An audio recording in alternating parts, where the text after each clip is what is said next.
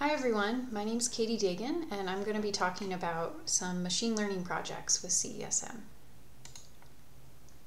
So I want to kind of set the stage for discussing machine learning and some applications to climate modeling.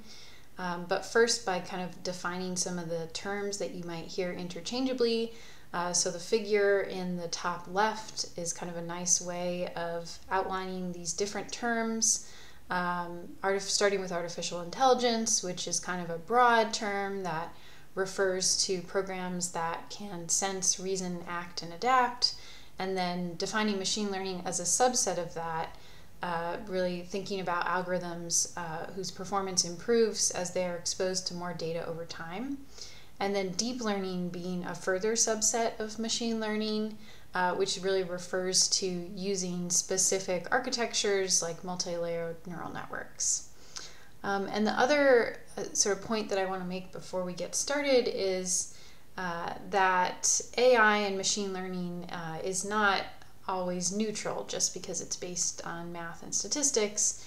And we know that data and algorithms can reinforce society's prejudices. So it's really important for the human programmers to ensure that the AI and machine learning algorithms we're developing are not biased. And there's lots of great reading on this topic if you're interested in learning more. But specific to climate modeling and earth science, there are applications that we can see where we can kind of take common machine learning tasks that have a lot to do with usually image processing and recognition and video prediction and things like that, and actually see how they can be applied to different earth science tasks. So this is a nice paper that kind of goes through that motivation in more detail. So today I'm going to talk about two different applications of using machine learning for climate modeling, really to try and answer the question, can machine learning contribute to climate modeling? And the first project that I'm going to talk about has to do with understanding climate model uncertainty. So we know that we can use climate models to study future climate changes. I'm showing here a figure from the IPCC showing simulated, modeled historical global average surface temperatures and then projected temperature changes out to the end of the century from sort of a high and a low emissions scenario. But we can see that model spread introduces some uncertainty in the predictions. So the shading is sort of encompassing all of the different models, 30-something models that were used for these different scenarios, and we can see that they produce overall sort of generally the same answer, but with some spread in those predictions. And so the question is, where does that uncertainty come from? And the short answer is Earth system models are very complicated, and they're trying to parameterize and represent lots of different processes. And so this is kind of a nice figure from Bonin and Doney looking at the variety of processes that are trying to be represented by an Earth system model. And it gets very complicated very quickly. Some of these processes we don't have complete observations or perfect, theoretical understanding to inform the equations that actually go into models. And so that leads to different representations in different models. So for this first application, I'm going to zoom in on the land model component of CESM. So we're going to talk a bit more detail about processes in the land model, CLM. And in particular, parameters in the land model. So what do I mean by parameters? This is just a schematic showing the different processes that are represented by CLM. And you can think of parameters as sort of components of model equations that are used to represent these different processes. For example, representing transpiration or the flux of water through vegetation.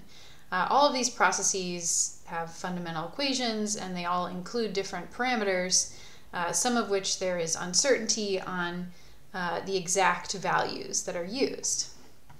And when we try to understand the uncertainty that comes from those parameter values and try to adjust the model to better represent those processes, it can kind of be a very complicated process, and it takes a long time. It takes a lot of model runs and a lot of trial and error.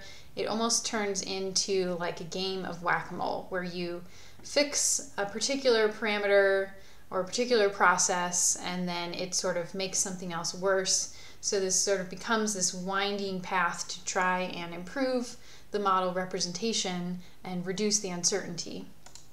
So the motivation for this project was, can we use machine learning to sort of streamline this process of parameter calibration and uncertainty quantification from processes in the land model?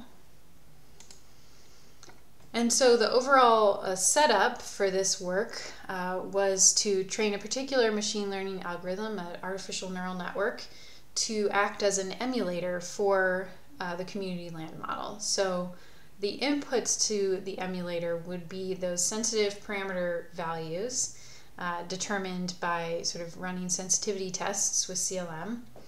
And then the neural network would be trained to emulate the output of the model in response to sort of changing those different parameter values.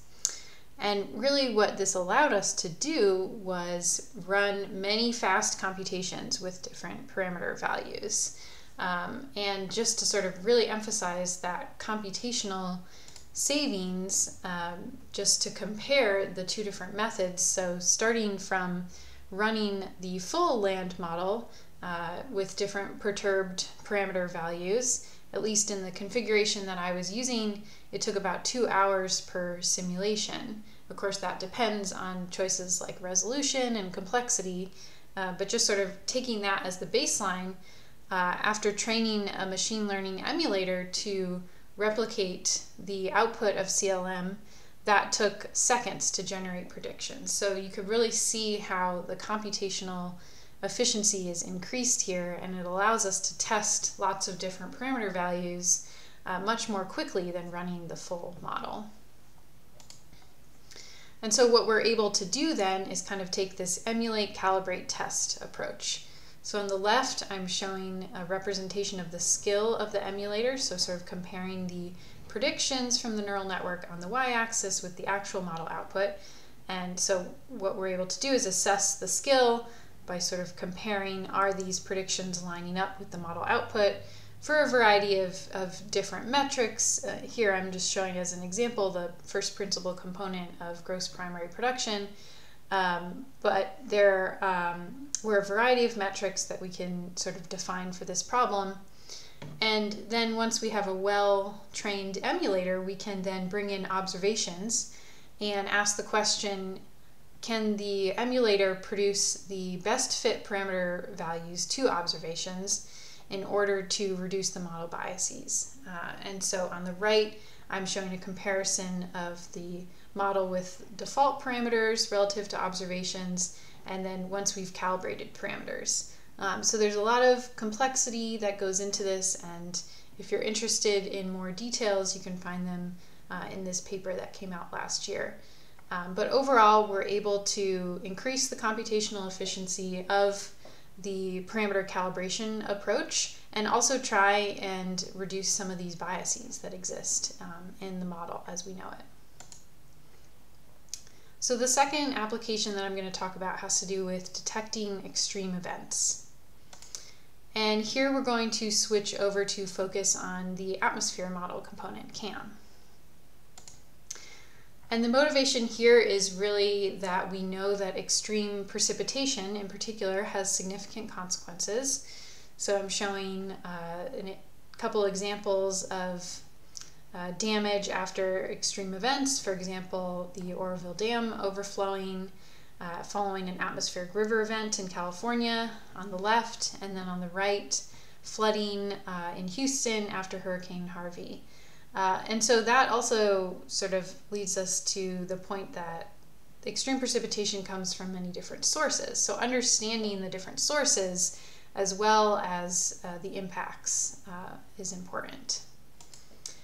And for this work, we're leveraging some work that's been done to automatically detect extreme events in climate model output. And so what I'm showing here is image recognition for detecting extreme events. We're using a project developed by Berkeley Lab called ClimateNet.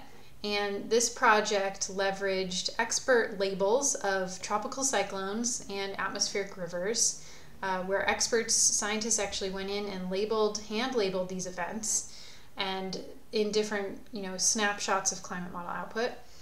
And this data provided a training data set for training a machine learning algorithm to automatically detect these types of events, in particular focusing on atmospheric rivers and tropical cyclones. And there's lots more details in this paper if you're interested in how this sort of data set was generated. So what we've done is apply these algorithms to CESM model output to automatically detect these different weather features. So on the left, I'm showing an example of detecting atmospheric rivers in red and tropical cyclones in green in the climate model output, in CESM output. These are global high-resolution simulations. And on the right, I'm showing a different algorithm that was trained specifically to detect fronts and to detect different front types in climate model output. And this particular domain is just over North America, but we're also able to successfully sort of distinguish these features from the CESM output. So there's lots of interesting ways that we can apply this work. In particular, we're looking at how to validate the results that come out of the algorithms, sort of alluding back to my first point about building confidence and trust and ensuring that the algorithms aren't biased. So in the top right, I'm comparing the results from CESM in orange to an observational data set of fronts in blue, sort of validate that we're getting the right representation of these fronts in the model. We're also looking at developing additional algorithms for additional types of extreme events like mesoscale convective systems, or MCS. And so here's a schematic from Maria Molina, who's working on that design. And then finally, we'd like to be able to connect the detected features to extreme precipitation. So here's an example of looking at CESM extreme precipitation, so 90th percentile precipitation, along with detected fronts, and sort of being able to line up where the extreme precipitation is likely originating from a front versus another type of event. And so I just want to end with a few sort of summary slides. First being, we know there's lots of challenges to research with machine learning. I didn't really have time to talk about it, but the whole idea of interpretability, so not just using machine learning as a black box, but there's all sorts of other challenges having to do with obtaining high quality training data, working in sort of physical constraints to models, working with big data. But there's lots of opportunities as well, both sort of from an interdisciplinary science perspective, and also just different science questions that we can apply machine learning to. I also wanted to include a variety of online learning and workshop opportunities. These slides will be posted on the tutorial website, so you'll have access to these links. But if you're interested in learning more about machine learning for climate, for earth science, there's a lot of really great resources out there, and also upcoming tutorials and workshops. So just to summarize, we talked about two different applications of machine learning for climate modeling for CESM. The first being training an emulator to reproduce land model output with greater computational efficiency. This is then used to calibrate model parameters and minimize error between the model and observations. And the second was using machine learning detection algorithms to capture high impact weather events and connect those to extreme precipitation. And for that work, we're still thinking about validation and interpretation in order to build confidence in our predictions. And then finally, I just wanted to mention there's a variety of other CESM related machine learning projects going on. These are only a few examples, thinking about machine learning for Earth system predictability, thinking about different parameterizations, using machine learning for different model parameterizations, for example, in CAM6 and MOM6. There's also work going on in the sea ice modeling component. So lots of different applications across the different components of CESM. So thanks very much for your attention, and if you have questions, this is how to contact me.